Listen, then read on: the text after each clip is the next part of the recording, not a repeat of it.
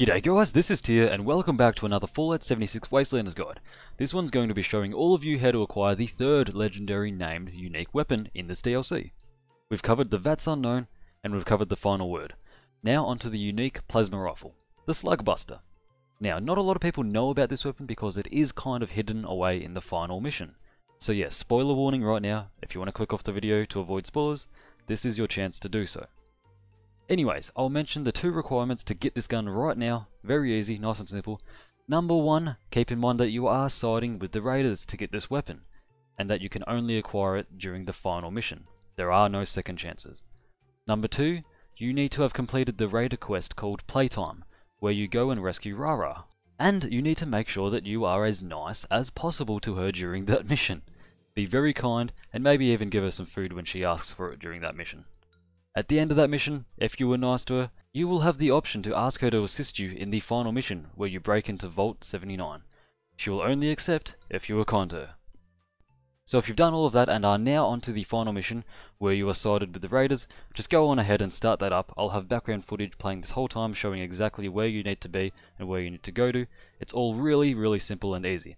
Go through and complete all your objectives in this final Vault Raid mission.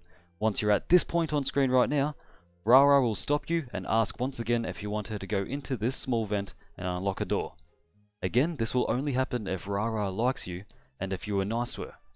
She will then crawl through the vent and open the door where you can then pick up the Slug Buster, a unique plasma rifle that spawns with the anti-armor legendary prefix, along with the VATS does 50% more critical damage and 90% reduced weight second and third stars.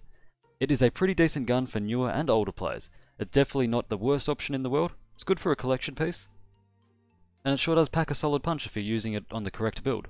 Now this does go great with the Armco ammunition machine that you can purchase from the raiders.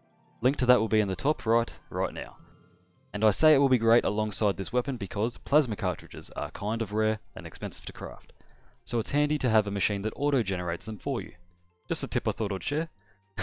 Anyways, like always with these weapons, I'll do a bit of gameplay after I sign off from the video, so I hope you enjoyed the gameplay if you do decide to stick around and watch it, and I hope this guide was helpful. So yes, that's going to do it for me guys. As always, a massive thank you to my channel members. I cannot thank you guys enough for the support, it truly means the world. If you'd like to join them and have your name displayed at the end of every little video that I make, be sure to check that out in the description by joining and becoming a channel member. Also, in the description are my links to my social media and my Discord. Click those if you're interested, or not. It's fine. If you enjoyed the video and want to see more from me, then please consider subscribing. My name is Tyr, and I'll catch you in the next one. Welcome to Valhalla.